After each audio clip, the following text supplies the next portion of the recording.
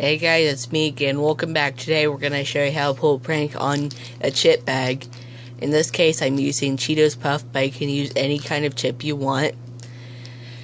Any kind of size bag.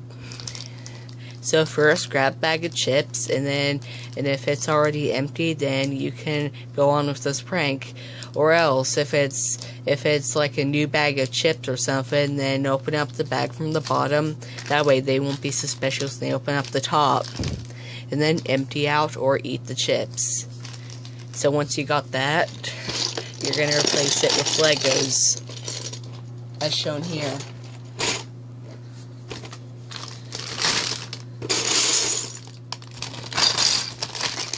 So put some Legos in here. Depending on how much Legos you have, this can fill up the whole chip bag. And I'm just going to fast forward this because it's going to take a bit of time.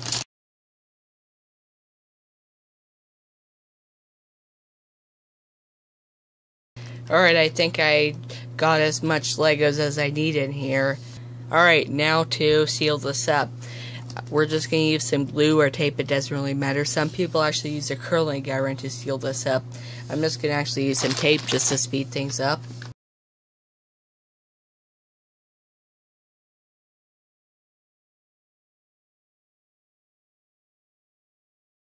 Alright, now that you seal the bag, you're going to leave it for someone who wants Cheetos.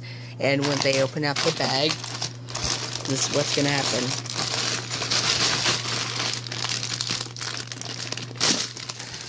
My gosh, Jep, these are just Legos.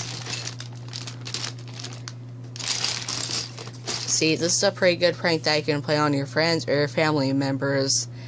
Like the Lego Fruit Snacks prank and the candy pranks.